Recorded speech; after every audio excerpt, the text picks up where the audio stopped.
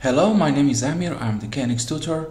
So today let's go to see how we can import and export project in ETS6.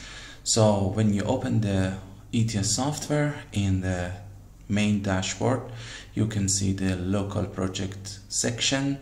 So here for each project we can go on a project with our mouse. Then the export button is pop up. You can export the project as a KNX proj file, or we can say save it as, and then click on save. Yes.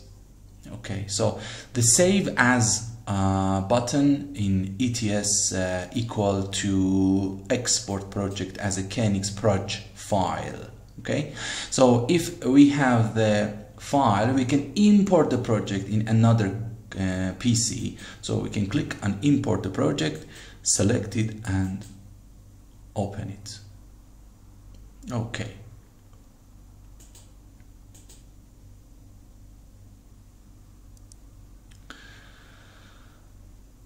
Another important thing is if you want to use the file for visualization, most of the time we need ESF file. So we can go on a project, there is an export tab, go on an export tab, and then here change the save as type from KNX proj to ESF.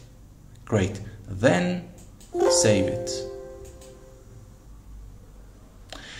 Great, so you can export the project as a KNX proj file or ESF file and then import the project. But notice that if you want to configure